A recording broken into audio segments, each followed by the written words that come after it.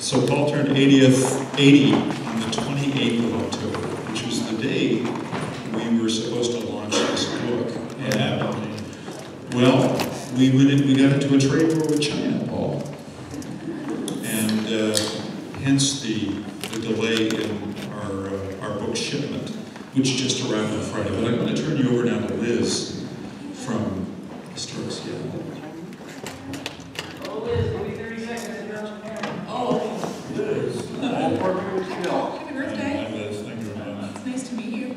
Have we got some time before Liz is on? Yeah, you got a funny story. Does she have time to sing the song again? Or? No, apparently not. You try to get as much out of this group as you possibly can. All right. Welcome, everyone. Thank you for being here tonight. My name is Liz Johnson, and I'm the Education Program Manager at Historic Seattle.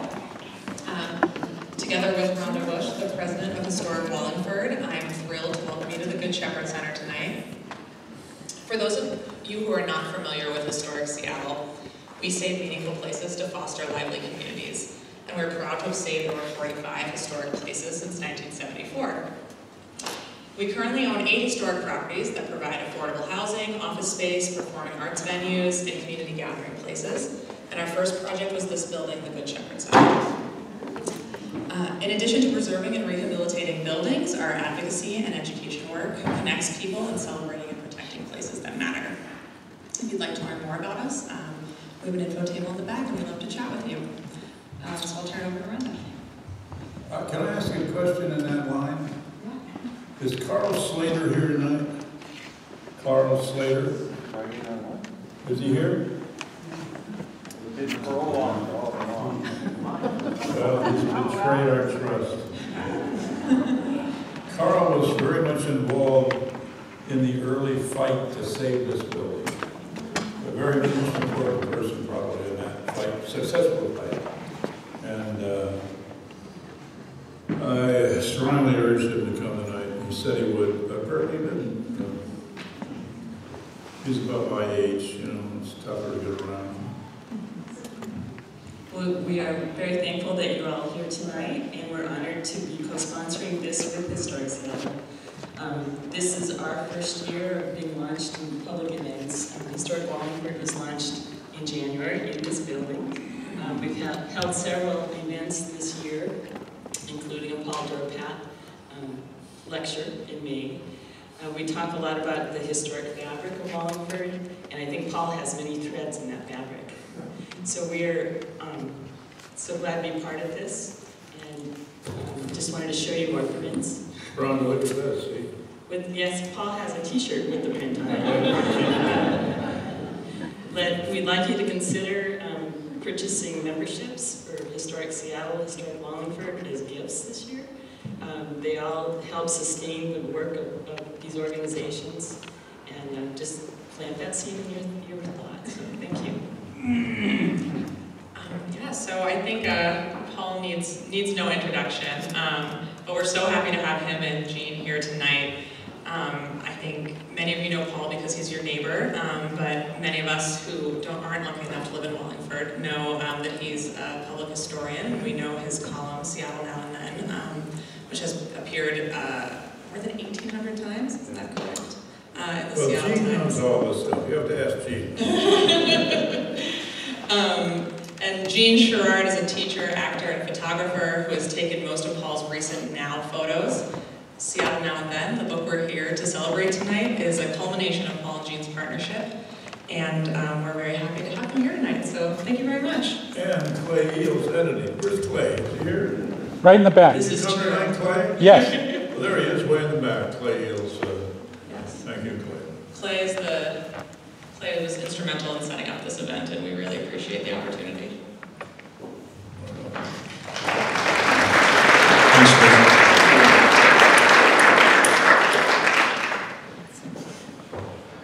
Okay, well, I think this is our 7th or 8th show so far. We've got it down, so when you hear something that sounds sincere, it's not. It's true. But here's how we've been beginning each of these shows, so let's see if we can start with this.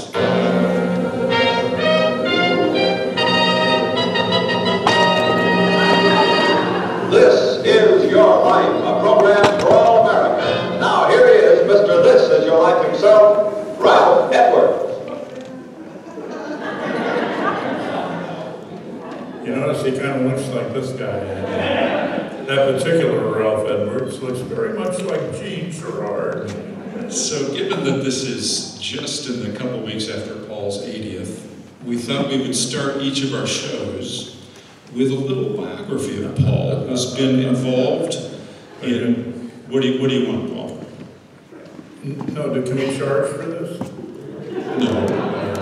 Now go ahead anyway. Okay. So we're beginning with a very early photo, which Paul calls Rescuing the World for Democracy. I think it's about saving. Oh, Saving the World for Democracy. It was actually taken during the Second World War. And Paul was maybe 5 years old. And here he is in North Dakota, on the banks of which river? The Red River. Yeah.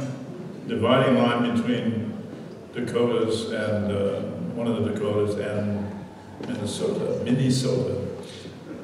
Let's go forward now. We're going to see that in amongst the rest of his brothers, Paul is actually the baby of the family. And here he is, young Paul, sitting on his brother Ted's lap. Ted was the oldest brother. He turned out to be a psychoanalyst. Very handy for this family. Yeah, no, I know some of these stories. And here they are again.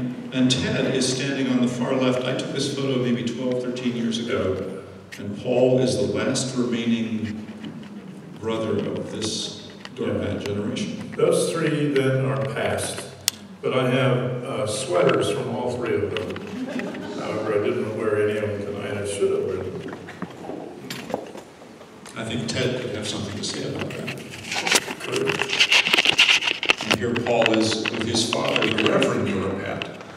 A number of years ago, I spoke with one of Paul's dad's parishioners who had heard Paul on the radio, and she said it was an astonishing moment when I was listening to the sound of Reverend Dorpat's voice, and then I realized it was Paul. So there are no recordings extant. I think they burned up in the church, your dad's church in Spokane. Burned up, yeah. But if you want to know what the Reverend sounded like, it was a lot like Paul. I'd love to hear a tape from his old preaching, because he was a hell of a preacher. He didn't have much to say, but he could really say it well. And we don't want to forget his mom, Cherry Dorpat. Yeah. This side. They were good parents. I love them both. Now, I want to say I think I saw Carl come in by the back of the green line. Carl Slater, did you show up? Where are you? Stand up once, will you? Where are you? Stand up. There he is. There. This guy. Let's give this guy a hand. He played a big part in the saving of this building. How many years ago, Carl? Long time. Okay. Carl, no speeches. Just sit down now. So we advance along through the 60s, and Paul has had a number of experiences, but many of them led to this moment, founding the Helix, and then serving as its editor. And I have to tell you, as a 10-year-old at the time, I used many Helix posters to offend my mother. I wonder if our connection with the Helix has anything to do with them holding up the delivery of the books. I mean, it's a Republican administration, after all. It's possible. So, of course, out of the Helix, Paul became a concert promoter and many of you actually will remember the Sky River Festival. And in fact, we always ask, go ahead, how many attended? Can we get oh, I see, 1, 2, 3, 4, 5. You have a flashlight, hold it up. If I had, I have a laser, but I don't want to point it at anyone. What's that? I sold dealers. Wonderful, wonderful. Did you pay for them? Okay. So of course the Sky River Festival often became known. Well, here's Paul in his saffron robe with Tom Robbins at Sky River. How many of you know who Tom Robbins is? Raise your hand. Turn your flashlights on. And then we're going to move forward. Oh, and this is the, first I have to apologize for using a word that Paul hates, but this is an iconic photo of Sky River. I do this often, I just give him a, there he goes there. Because it was also called Mud River. It rained a lot. Yeah. Well, several months before he started his column on January 17th, 1982, Paul actually produced 294 glimpses of historic Seattle, its neighborhoods and neighborhood businesses, and he sold it for a penny a photo. It's 294 cents for this book. And you sold how many copies? 30, 40? We claimed 40,000. 40,000. Because you see, when you order them from the printer, you usually order, 10,000, but this thing was so popular because there's nothing like it before it, and it just worked out wonderfully. So we sold 40,000 of them. I don't think there's any left. Any of you got this book? Any? Raise your hand. Well, several people do. Yeah, several do. If you don't want it, please bring it back to me. You gave them out at Halloween that year. I gave them out at Halloween that year.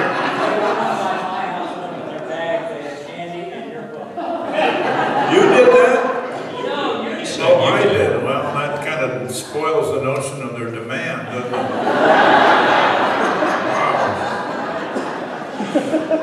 Wow. Listen, weren't you asked to come here and do the video tonight? Thompson, thank you very much.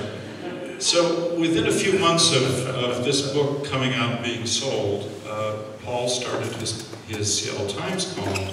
And in the process of doing the Times column, he found actually before then, he found a wonderful fellow as his mentor, and many of you may remember Murray Morgan. Okay, raise your hands if you remember Murray Morgan. How many of you have read a book of Murray Morgan's? Raise your hands. How many have read Skid Row? Oh, we have. Okay, that's good. It's up in print, new print again. So it's never gone out of print, but they just reprinted it. What a wonderful book. What a wonderfully written book. Go out and read it a second time.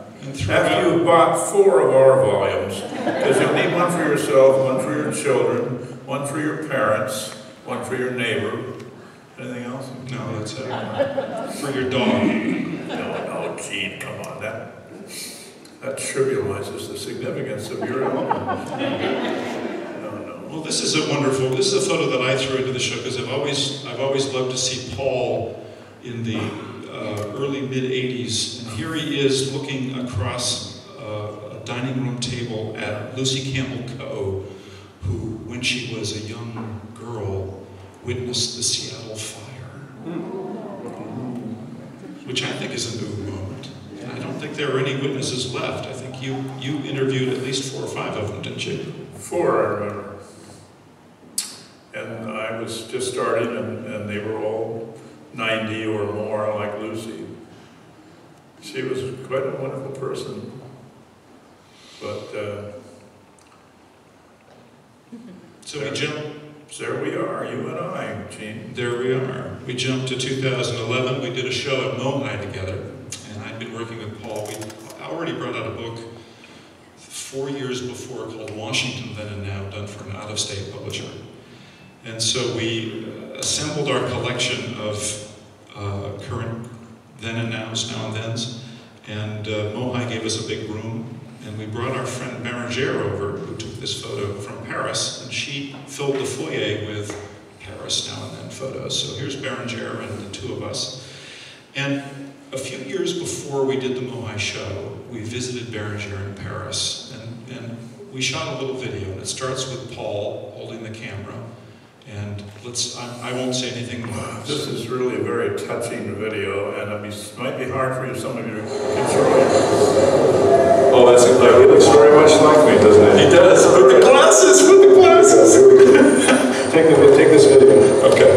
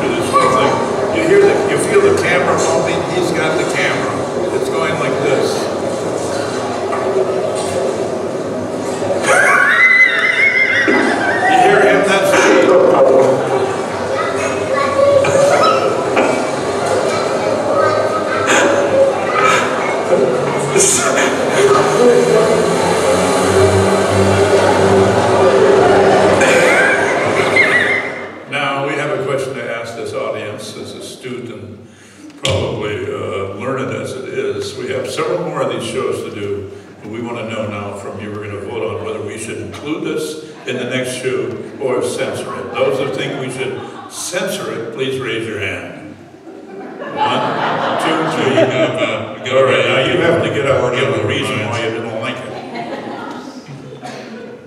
Jerky and noisy. There you go. I would turn the volume down. Yeah. All right, so those in favor of it, raise your hand.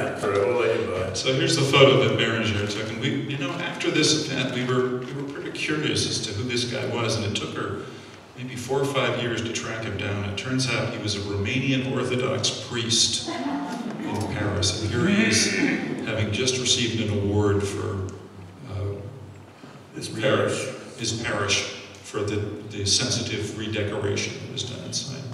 It still looks like Restoration, I think, Gene. restoration.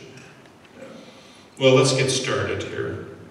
Okay. You ready? Well, that's the introduction, I guess, huh? That's it. Any questions? Do we want to invite them to interrupt anytime they want? No. We Unless it's normally do burning. that. If you have a burning question, shake your hand and shout it out. But we're easily distracted. So this is, the book has been organized. We've got about 100 subjects. And we organized them arbitrarily according to chronologically, the date they appeared in the column. And so we start, the very first page of the book begins with Paul's first column, which was January 17th of '82. This is the 1919 homecoming of the 63rd Coastal Artillery and the great celebration in the heart of Seattle. And of course, you'll recognize as we go forward that corner, which is Pike and 4th. This is Westlake. And this I retook on the 21st of January 2017, the largest march in Seattle history. How many of you went to the march? Raise your hands. Well, that's a large, good sample. How come you didn't go?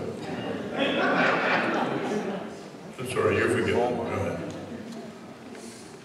And there's the original photo that Paul took in the column, with a handsome barista off to one side holding a copy of the original. So there is our first layout in the book. And we go from there to 1880. That's the deepest snow in Seattle's history. How deep did it get, Gene? Well, over about 8 days, it snowed 68 inches. This was taken from the corner First and Cherry, and I went back, and we haven't had a snow quite that deep for quite a while now, and we've never had a snow that deep, but I went back when it was snowing, and I took flakes at First and Cherry. Do you want to apologize for that or not? Do I apologize for our lack of snow? I have to say that what I tried to do over the last couple of years is to find something that would in some way reference or coincide or even match the historical photo, and a couple times I came close. Let's go forward. This is a lovely photo taken by the great Norwegian photographer Anders Vilse at the foot of Pike Street in the late 1890s. And Vilse, after spending less than a decade in Seattle, went back to Norway, and Paul tells the story of his wife. Well, his wife went first, and then they agreed that he would come and join her, which he did, and then she refused to return to him to Seattle. She made him stay with her there in Norway. So that was the end of his time in Seattle, which lasted about 9 years. But it was a good decision. His wife was right, as they usually are. And what happened? Well, he returned to Norway and became the great Norwegian living treasure until about 1940. He was a major photographer in Norway, and the photographs he took on the streets of Seattle sort of you can see the germination of this extraordinary talent. So I went back to this location, and let's see if we can. Here we are, right about the fountain. Now that's really happens to be also Gene's favorite subject, or one of his favorite subjects. Those are kids that go to the school where he teaches. Hillside School in the town of Bellevue, Washington. Some of you heard of it. And anybody live here in the crew here that lives in Bellevue? You do? That explains that, really. Anybody else? I'm sorry. Okay. So this is another Anders Vilse photo, looking at, with his back to Columbia Street, and he's looking north along Railroad Avenue, and this is a waterfront gold rush scene, probably 1898, might be 99.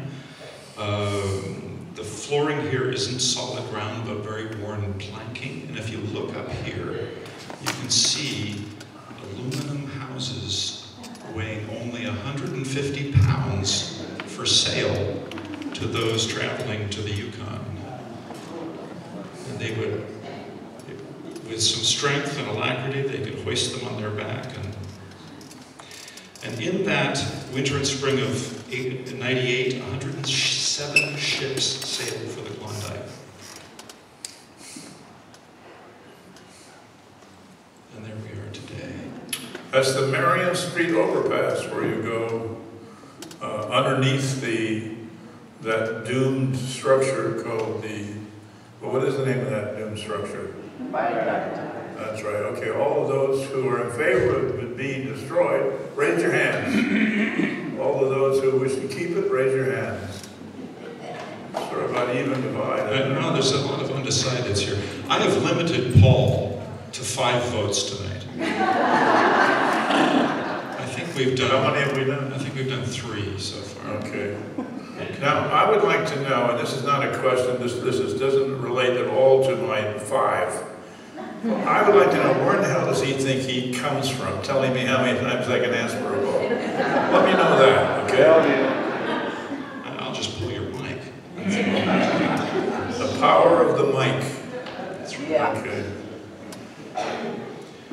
So Anders Vilse was celebrated recently in a series of stamps in Norway. And if you get a chance, just do a quick search of his name, because he really did some spectacular portraits of people throughout the country.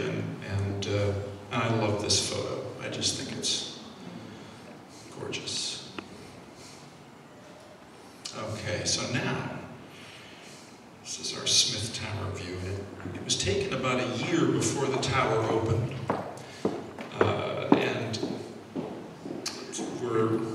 go ahead, Paul. Wait, just bored somebody, they just left. It always disturbs me when people walk out in the middle of a show. You failed them somehow, you failed them. I think it was the third vote. Well, I have a question to ask about that. Can I also make comments, or do I just get 5 comments altogether? I've already made about 20, 30. That explains that, okay. So this is Frank Noel, who climbed up to the top of the Smith Tower observation deck before it was finished and shot through the girders, looking across Seattle. And this perspective had never been seen from this location. So for the first time from 2nd Avenue, and you can see this, there's obviously Queen Anne, there's Lake Union, there's our Wallingford in the distance. And what I want you to watch now is right here, there's the Methodist Church, and here's Rainier, right in the center, there's the Rainier Club. So keep your eyes on the Rainier Club, and then you can look on the outskirts and see if you can find Lake Union today. Wait, I think somebody's raising their hand to ask a question. Stand up, please. This will not count in my numbers. So I just wanted to know what year that last photo was. The last photo was 1913, which was a year before the public could go up at the top and use the observation deck. So here it is. Watch the Rainier Club again, and then you'll see what's grown up around it.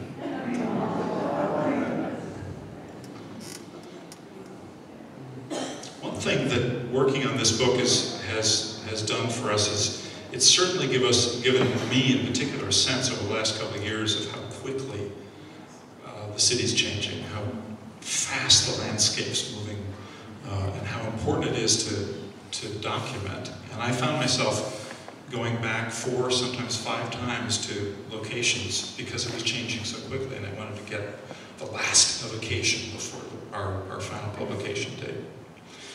Well, this is the Monongahela escaping from Lake Union, out from under the rapidly completing George Washington Memorial Bridge. And this foremaster had been in the lake for several years. It was already outdated. And when it left Lake Union, it ended up being sold off to a Vancouver logging company. It survived a few more years hauling logs before it was scrapped. And today, we see our lovely structure. But there's more to be said about the Aurora Bridge, or the George Washington Memorial Bridge. And it starts with this telegraph key. And in 1909, President William Howard Taft was given this key by George Carmack, the man who first discovered gold in the Yukon Territories. The key was made of solid gold and adorned with 22 solid gold nuggets, and you can see them all around the outside here. It's now in the Smithsonian. It's called the Taft Key, and the reason we bring it up is because it's connected to our story of the opening of the George Washington Memorial Bridge. This is February 22nd, 1932. Huge crowds, thousands were waiting on the north and the south side of the Aurora Bridge. And they were listening to a politician named Roland Hartley. He was our governor. And they were listening to him after years of what would you call it, Paul? He was bitterly opposed. Start your sentence. Oh, Roland Hartley was bitterly opposed. He was the governor. He was bitterly opposed to the Aurora Bridge. He had big problems with funding of highways, and why was this, Paul? Why was he such an ass? Well, we speculated it was from, well, he was from Everett. I don't know if anything to do with it. Anybody here from Everett? Anybody here can defend Everett? Apparently not, so that might have something to do with it. So, Governor Hartley was, after long objecting to the use of state monies to build this bridge, or to build any, to work on the highways, he stood and took full credit for it in a long, meandering political speech.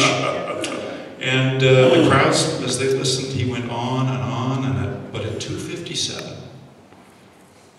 Herbert Hoover pressed the Taft key to set off the plumes of water from the fireboats below, and fireworks, and the flags unfurling, and the crowd streamed out onto the bridge, cheering and interrupting Hartley's speech. That was a Republican countermanding another Republican. So I mean, that was intro for us that time, and that was tough. And here we are today. And I actually found a wonderful photo of that moment when Hoover pressed the button. 2:57, interrupting his fellow Republican. You're sure it was the actual moment and not a recreation? I can't swear to that point, but it's been identified as that moment. Well, some years later, the last time this telegraph key was used was to open the '62 World's Fair by John F. Kennedy, and here he is pressing it to start the opening ceremonies of the Seattle World's Fair. The first Seattle World's Fair in 1909 was also opened by Taft using that key. So here's Kennedy opening it, and now we have a little slide of the 9 millionth visitor to the Seattle World's Fair. This is Paula Dahl carrying her 9 millionth sign. She won the dog. Her parents are delighted, and her sister is very unhappy. And here she is standing with her elementary school class in Issaquah, and she still has this 9 millionth sign on her wall. Did you visit the class when you were there? I did. I took the picture. No, I mean, did you go into the classroom? Oh, yeah. We walked in and queried the students, and they were all impressed. Now we jump to the Seattle Fire, 1989. This is one of the few photographs of the fire, looking down First Avenue at Spring.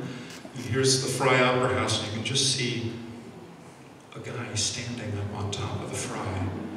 Everything in the foreground here burned.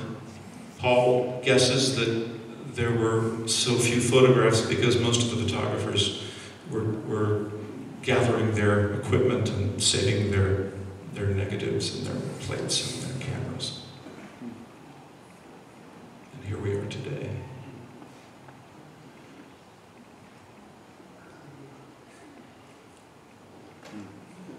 And in the paper, this was captioned, "The hideous remains." You say in the paper? Yeah. In the original paper in which this photo ran, they called this picture 2 days after the fire started. So this actually was published in paper? It was. It was in the Seattle Daily Press.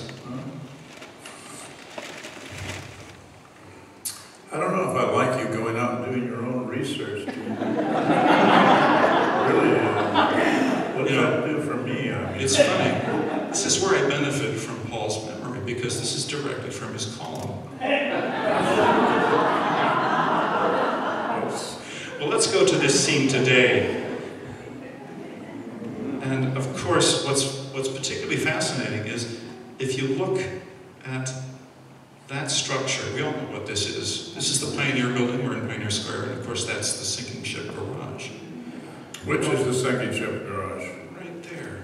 Well, do they know what you're talking about? I'm pointing my laser at it. Oh, I didn't even see that. Yeah. Oh, okay, beg your pardon. Never mind. So if we go Never back, mind. you can see that that structure is the front of the, what was once there in '89, the Occidental Hotel. And it became, many, many decades later, it turned into what we have now. But before it became the sinking ship garage, they replaced that triangular building with another hotel. And here it is. After the fire. After the fire, they rebuilt. And there you have the Pioneer Building here, and there's the Seattle Hotel here in probably 1908. And we go forward, and you can see the sad diminution of the Seattle Hotel. Now, the one thing that was accomplished with this loss, of course, was the sense of the loss, the tragedy of the loss, which inspired any number of folks under the leadership of Victor Steinbrook to save another institution, which we may well have lost. If we had not first lost this Seattle Hotel, the Pike Place Market was next to come under threat. And so with thousands of fellow citizens, Victor Steinbrook actually led the saving of the market. They were going to replace it with hotels, condos, apartments,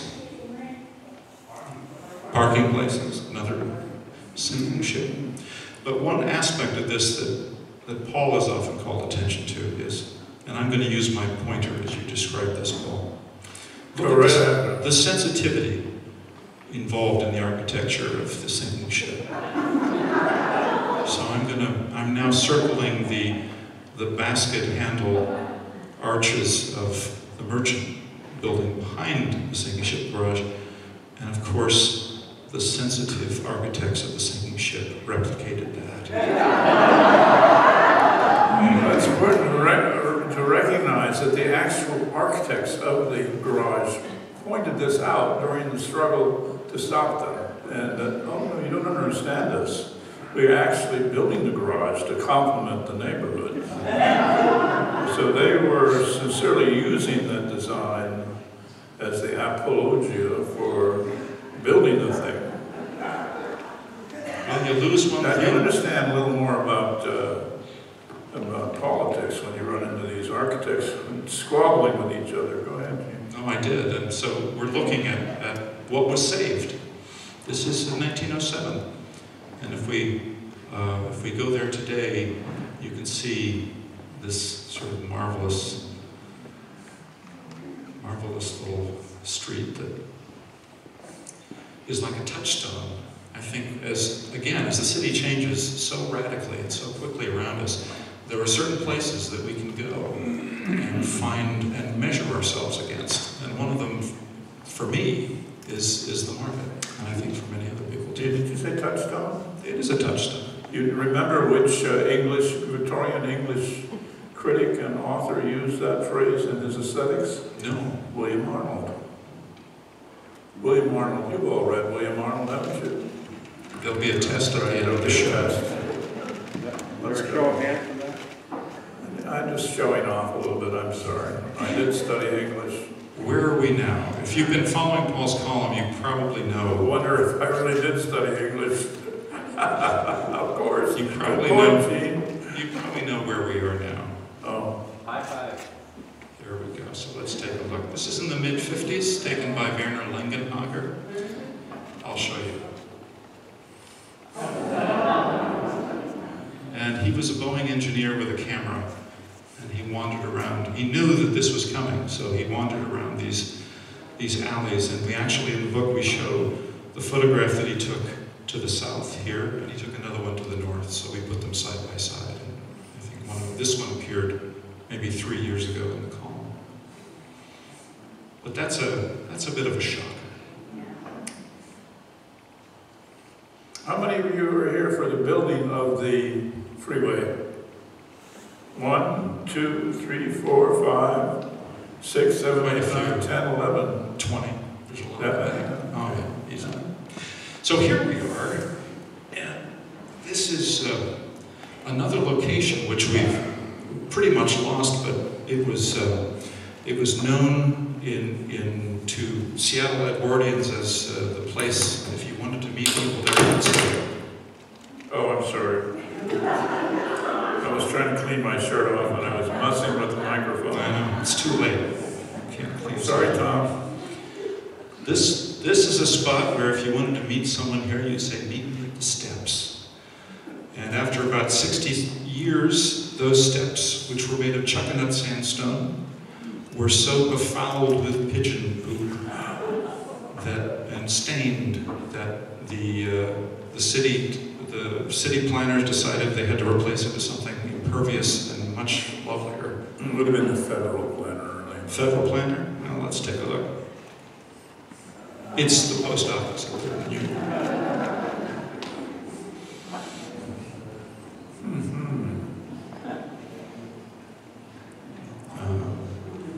Here we have about 250 of 500 houses of shacks at Hooverville. And this was taken originally from the third and fourth floor rooftop of the B.F. Goodrich building. And there is no B.F. Goodrich building there today, so Watch Smith Tower, the Port of Seattle let me get up on a hoist, and I went up 35, 40 feet in the air and retook it. But Watch Smith Tower as it disappears and reappears, turning back into a port, not far from where our books are right now.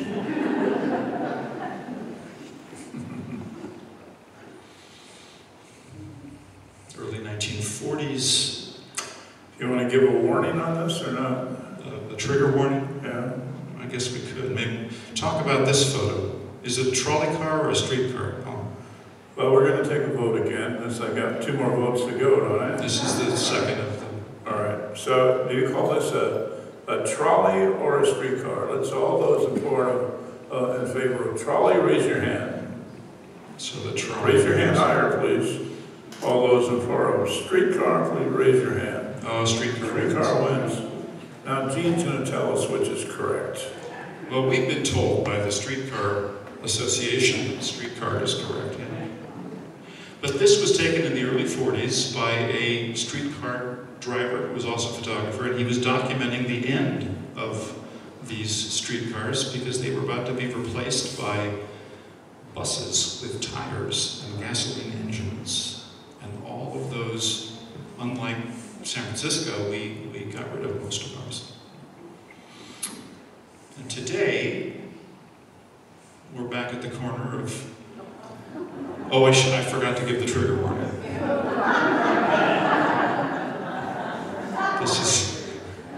We're back at the corner of Fremont and 34th. And there are no trolleys in this photo. That was the trigger I wanted to warn you about. It's a wonderful city we live in. Wonderful place. This is the Go Hing celebration in 1921 in the International District in Chinatown. And you can see behind here this kind of marvelous lion dancer. And it was a 6-day festivity, a festival that went on, and this was captured on King. And I went back and found right near the Hotel Milwaukee, a couple doors down, the Seattle Kung Fu Club, which is led by, and has been since 1960, by Sifu John Leung. And he brought his students out with all their lion dancing costumes and parked in the middle of King. And here he is today. And there's John Leung. And he too is 80 years old this year. And I was a little worried that we were taking up the street, but this guy's a West Seattle cop, and he said, don't worry about it.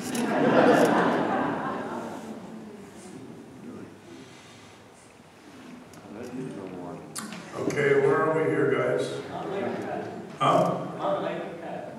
No. We down in Red. Oh, that's a good guess. Go ahead. The Black River. Gene, did somebody get it? They did. Have them stand up, Gene. Okay, it's Black River, there, right in the back. Where are you? We got a couple folks. Because what we do is, if no one guesses, we just fade to black. And here it is today. It's a kind of fun, I guess. Now, the Black River disappeared mostly after the lowering of Lake Washington by about 9 feet. And we, of course, lowered Lake Washington so that it was about the same level as Lake Union, and we can then build our locks and head from Lake Washington through Lake Union all the way out through the Ship Canal, through the locks, and into the Sound. The Black That's River... really lower, see? To the level of Puget Sound. The Black River, by and large, disappeared. And it bubbles up in culverts, and there's a park in Renton where you can see a little piece of it, but for the most part, it's gone.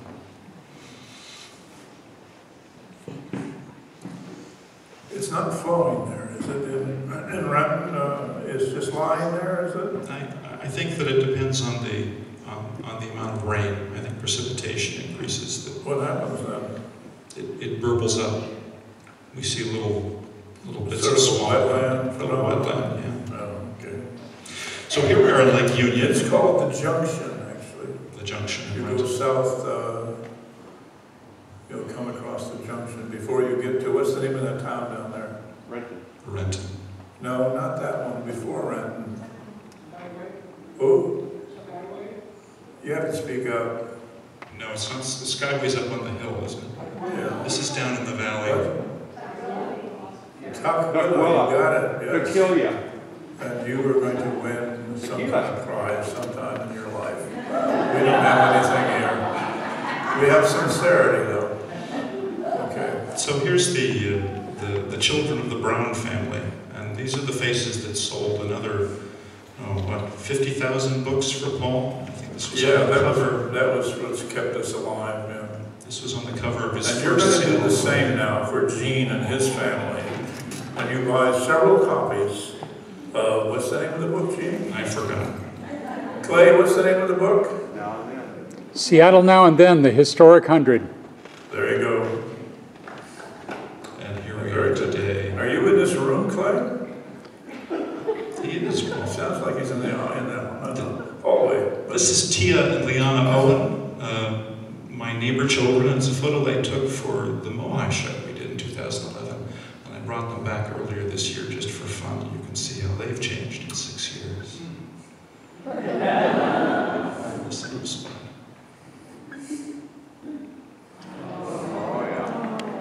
We always get that reaction with the Kalakala. How many riders on the Kalakala? How many of you have ridden on the Kalakala?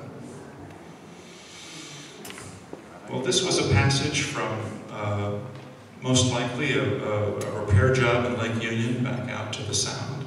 And they filled up the decks with passengers. And you can see them in the windows of the Kalakala being towed through the locks. And I knew I had to go back and find some kind of equivalency there, and I kind of lucked out. And it was an inadvertent luck out, because I went back in the spring of 2017, and they were bringing another boat through. And it turns out that this is the USS Turner Joy, which is a Bremerton Museum ship. And after I took the photo, long after, I came to understand that it was involved in a major incident in U.S. history.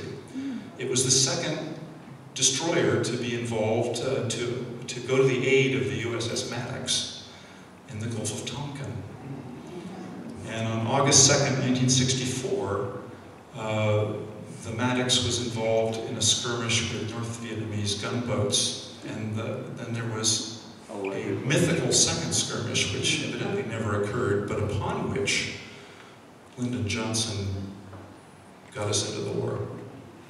And the Turner Joy was one of the two ships that were most involved. Here it is, off the coast of Vietnam. And there's something that Clay Eels, our editor, took a couple days ago in front of Salties. Looks like a Danish cow. With 3 eyes. So here at the wheelhouse of the Kalakala still sits now in front of Salties. That's about all that's left. And I think there's a drivetrain along to the left of it, but this is, and then he took it through looking at the skyline.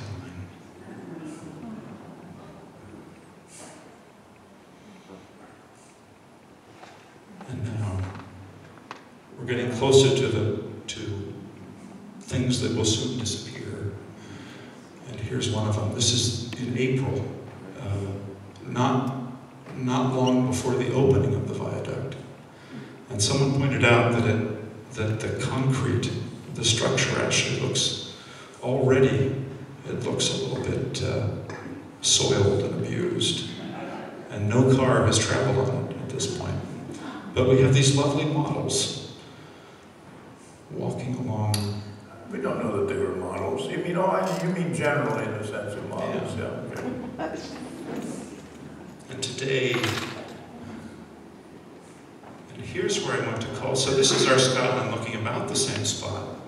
But today I want to call attention to, you can see the Smith Tower, but here is the F5 building, as it was being constructed, called the Mark. And the Seattle developer who encouraged the building of this building and turned it over to, he was inspired by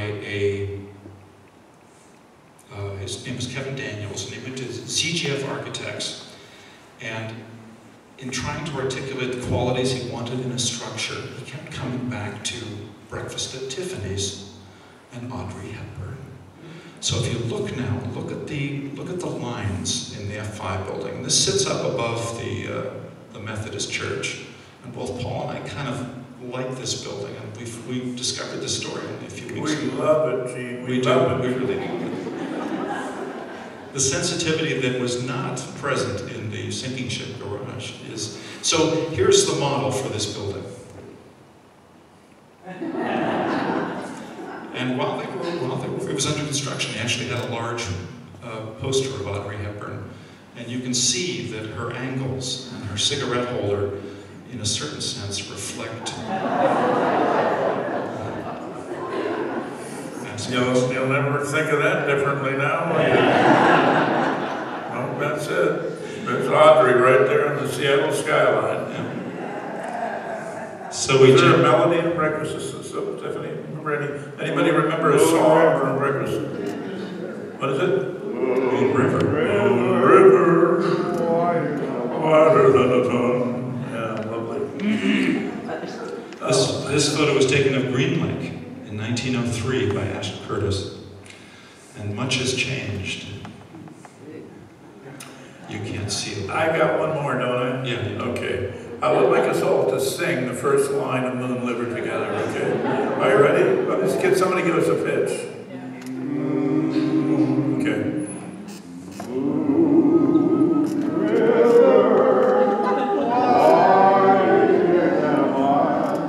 Picking up the pace.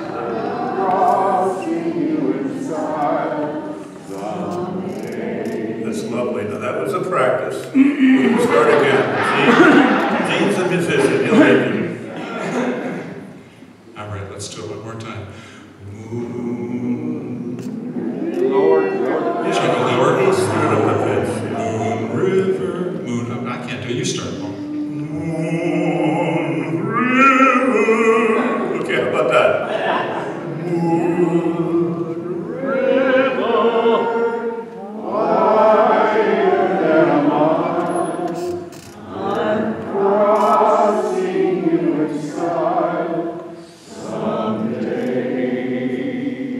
Tom, did you get that on the video?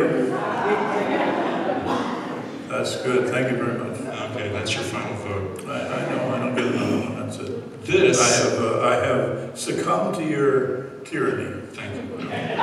This is a significant photo. It was given to Paul by a significant Seattle figure, and it is actually the oldest structure still standing in Seattle. Unmarked. And this is the mother of the fellow that gave the photo to Paul. You gonna tell him? Oh, what? You know it. Well, I thought you. Okay, here's what it is. I was introduced to Ivor Haglund to help him decorate the Acres of Clams in the early '80s when he had done it over again, you know. So I went down there, and Jim Faber was the friend who introduced us, and Jim Faber had been one of his best hucksters, one of his funniest carry-ons, a guy that he worked with a lot. And so he gave me that photo to copy for the Ivor archive, which I assembled over the last few years. And I'm about to write pretty soon, and Gene's going to laugh at this because he knows I've said this before, but I'm going to write a book called The Illustrated Ivor. So it'll be a lot of pictures with captions and also running text. So look for that next year. And I got this picture and I included it in the Ivor archive. And that's all now kept in a large wooden beautiful structure, which I designed as it turned out. I didn't carpenter it though. And so that's the story of that. The history of this oldest house is that it was built by Doc Maynard in the 1860s. When he moved to West Seattle, traded his acreage in what is now downtown Seattle, left the other settlers behind, and went to West Seattle and tried to start a farm. I completely missed that part of the story, didn't I? You did. And nearly starved to death with his wife, Catherine. Was not a great farmer. But this is the house that he built, and it was near the waterfront, and they moved it about a block up on 64th. And you can still see it to this day. And here are members of the Southwest Historical Seattle. And there is Clay Eagles. Where's Clay? He's in the picture. Where in the picture? He's on the far left. Far left. You're right. Distinguishing himself by a polar position. That's right. Down at the end of the street, they have a little plaque, but it doesn't actually direct you to the house itself. So if you want to see this very old structure, which is surprising because it's entirely made of wood and is not rotted away. And I posit, having seen some of these structures that were built in the 1890s, that Douglas fir actually lasts a long time when you're at the heart of the tree. It really does. Clay, when was that plaque done? I don't know, Paul. I think it was 20 years ago when they were putting plaques into Alki Avenue. That's one of about 20 or 30. Wow. Speak up. Explain the connection between Ivor and that house. Ooh, how is Ivar connected to the house? Oh, that's a good point. See, I completely spaced out on something else, and that's age. I want to tell you that's age. Be careful. Okay, what that is that Ivor's parents and his mother was the youngest of the kids. They bought that house. Actually, it wasn't from Ivor. It was from the person that Ivor sold it to. But they had only had it for about an hour. This is a year. This was 69. And so that's, Ivor then was raised. Ivor's mother was raised in that house. So that's the connection. And that's his mother that's standing on the steps with her mother, Anna, and the guy in the long black coat. Is that up now, Gene? Yep. That's the grandpa, that's Hansen. And there are other members of the extended family. Okay. But in the 90s. That's the 1890s, you know. Okay, all right, very good. You have in your Ivor's book, you're going to have him. Oh yeah, it'll be on the artist book for sure. Yeah, everything will be. Singing with trained seals down by the old ferry dock. Speak up. Are you going to have him singing with his trained seal down by the ferry dock? Oh, that's in the book. I didn't hear him say, this is age. Age, can't hear very well. Are you going to have him singing with Patsy down by the docks?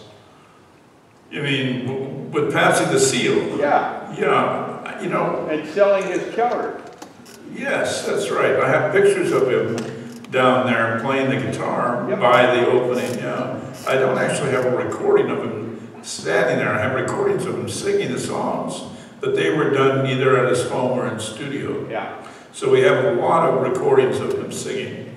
And there's a real misunderstanding about Ivor from his older years is that he couldn't sing. But as a young man in his 30s and 20s, he had a beautiful tenor voice, a lyric tenor voice. And that comes over in these recordings. You can hear he had a lovely voice. So, well, and he'd ask the seal to sing along and go, or then he'd throw in a hunk of herring and. Do you remember that? Oh yeah, we used to. Well, then I think you should come on the show and talk to Paul. You should be you up guys here. can reminisce about. I will reminisce. You call me up, will you, on that? Sure. I'll quote you. I'll go. Okay. Thanks. Do get a hold of me, will you? I'll give you my phone number when we're over here, okay? All right. I'll never It's a stop date. researching. Never stop researching. Never stop. That's right. Okay. Well, here we are with the last little bit of research. And this appeared almost a year ago. What a contradiction. With the last little bit of research in this show. Thank you. Here we are looking at Princess Angeline on her front porch, somewhere below Western, and it was not known exactly where that was until, and I'm going to make this short, Paul. That's fine. I'm not going to do any. Okay. I won't do any feather dusting or anything. All right. Ron Edge, who's been a participant in the column for many years and a researcher, and he actually triangulated using a number of photographs and roof lines and tree stumps and comparing them all. He found he thinks he found the location where this shack was. And so we went down last year and I retook the photo with Ron sitting right about where Princess Angeline is sitting on her front porch. And what I appreciate about this photo is that it's the one green patch remaining between Western Avenue and the waterfront. And on the left side is the Pike Place Market parking garage, and on the right side is the Fix Medor building. And going all the way up this incline are bamboo shoots, which just have filled up the entire path here. And the residents of the Fix Medor use this as kind of their outdoor playground. And it's closed off to it. Don't trip. Okay. So this is about the end of the show, I think. We're just coming about very there. close. Those of you, would you like to take a stretch now for the last 30 seconds? Okay. So here we have Princess Angeline, or Kiki Soglu, once again, the daughter of Chief Seattle, and an inset of Chief Seattle himself. She's sitting on the corner of what is now Post Avenue and First in what is now the market. Well, not quite First. Well, they can see in the photo. We're going to go. Yeah, that's First Avenue behind her. First Avenue behind her. Okay. All right. Here we go. What I'm going to show you now are two of the direct descendants of both of them. Same place. Same spot. On the left is Mary Lou Slaughter, who's the great-great-great-great-granddaughter of Kiki Soglu. That's right. And to the right is Ken Workman, who's the great-great-great-great-grandson of Chief Seattle through his second wife. And Mary Lou is a remarkable cedar weaver and makes hats and shawls and baskets. And these are a couple of them that she made for Ken and her to pose in. They look like they're from Central Casting. I know they do. Ken looks like the George Clooney version. George Clooney played Ken Workman. And Mary Lou is 80 years old. That's something. She's as old as I am. Now, while we were taking this picture, Ken turned around a couple of times, and Clay took a picture of me taking a picture of Ken and Mary Lou. And we spent maybe 10 minutes taking a series of shots in different positions and taking hats on and off. And I saw Ken jerk around a couple times. And afterwards I said, Ken, what were you doing? He said, well, I don't know, but someone was tapping me on the elbow. And I said, well, there's no one behind you. He says, well, I can't explain it. I thought they were trying to pick my pocket. And so I think of this as the nudge of history, the skeptic that I am. Paul thinks of it as BS, but It's true. I think of it as... No, I don't take the nudge as BS, but the interpretation, the ghost story, BS. Did I say a ghost? No, but that's really what you're implying. Well, I'm happy to let Ken have his experiences. Well, I am too. Well, that's we didn't act this way in front of Ken, did we? Well, you weren't there. No. Actually, I was behind Clay, taking a picture of Clay, taking a picture of you, taking a picture of... Actually, I think Paul was the one who was trying to pick Ken's pocket. I could have been, yeah. All right, so there's the back cover of our book, and that's the end of the show. Thank you all for coming. Let's have Rhonda. Where's Rhonda? Rhonda? Stand up. Okay, can we turn the lights on, please? Is it possible to turn the lights on? All right, Rhonda is the head of the, what we call the Wallingford Historic Society, right? And she also makes the pastries. Well, you did, outside, so let's give her a hand. And then let's have Carl stand up again. Stand up again, Carl, stand up. Oh, that's very sweet.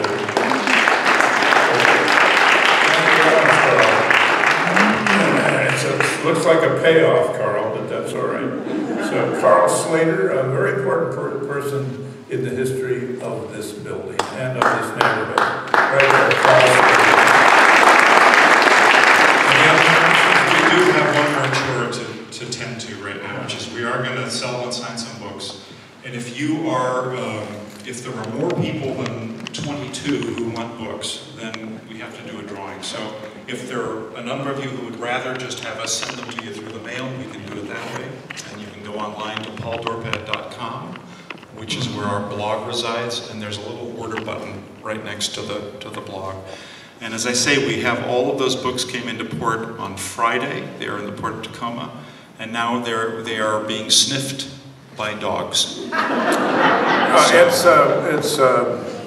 It's what's the president's name? What is it? It's Trump's new Justice Department. They're down there working on that, but they'll get it. We feel innocent. We'll feel they'll be all. Okay, I know you know your stuff because I heard you talking earlier about Ivor and the songs. So let's just do a quick test here. If there are more than 22 people who want to buy books, or if there are fewer, we have no problem. If there are more than 22, 23. 23. Are you selling your own book, Clay? No. Okay. Look at Clay giving up his own book. How about? Can we hear let's hear an applause for Clay. Thank you very much, Clay. Tell them they can get it inscribed online. So let's see. What do you think, Liz? Are there? I think there are probably more than 22. More than 22? Or 23, excuse me. Or 23. Yeah, I didn't actually count them. But they can get them. You can get it online. Jeez. What do you want, Paul? Well, we can send them books that are signed and have messages on them and everything. They just have to tell us what the message is. Yeah, well, it's true. But they can also take it home tonight. That's right. 21 of you, or 22 of you, or 23 of you. So what I'm going to do... Embarrassing. I'm sorry. I don't know how else to do it, but we do have more than 22 here. So let's do a quick drawing. Pull out your red cards and we'll go through them very quickly. Liz, do you want to? Boy, we are important, aren't we? You have to have a drawing for our bloody books. Should we release any that's takers? impressive. Oh, these guys know how to play it. What hucksters. Well, thank you very much, Tom. Let's give Tom a bit of a... Let's find out. Let's give Tom this guy was... All the stuff you saw on Channel 9 for 20 years, he did it. That's Tom. He was in charge of... He was the head camera person at Channel 9 from, what, the 70s and through the 90s? Yeah, 79 and 99, but the point is that I was your neighbor. Well, that's true. He was my next door neighbor, too. Oh. All right. When I did Can I stop you here for a second? Let's take care of business, then you can talk as much as you want. That's fine. Let's just do a quick raise of hands. If you've changed your mind and you don't care if you get the book in a week or 8 days or whatever it's going to be, then feel free not to buy one tonight. If you want to buy one tonight and there's 18 of you, we don't have to do this drawing, which Paul doesn't want to do. So raise your hands if you really want to get a book tonight and have Paul sign it. 1, 2, 3, 4, 5, 6, 7, 8, 9, 10, 11, 12. Liz is counting. I think we're okay. I think we're okay. So if those who raise their hands just come up and grab a book, I think we'll be in fine fettle. The rest We'd like you to get on the stage and put your hand in the pocket of the person that's in front of you, so we can keep you in order. All right, continue, Paul. So again, let's give a hand to Tom. What's now that you're... That's a great question. I worked for an environmental consulting firm just shortly. What happened to that person that was in this space? And I did happen to know, and I had been talking to you. I'll get there. Where did you go to college? Oh, yeah. I went to the University of Washington and then to the University of Bath. You have a very wonderfully sculpted face. Look at that. Perfect for architecture. Well, thank you so much. I won't keep you long. Thank you. Really enjoyed tonight. Bye-bye. How are you?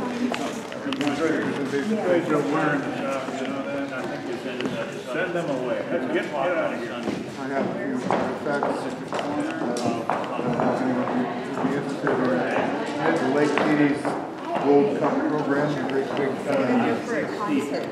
Sure, yeah. Now, when you say interested, you mean you want to sell them, right? well, I give it to the right person. I need to make money on it. What's your name? Is this to you? Yeah, Lauren, spelled like a girl, L-A-U-R-E-N. We're supposed to. L-A-U-R-E-N. Okay. That's really my name, but I'm not a girl. I really enjoyed your presentation. No, you're not.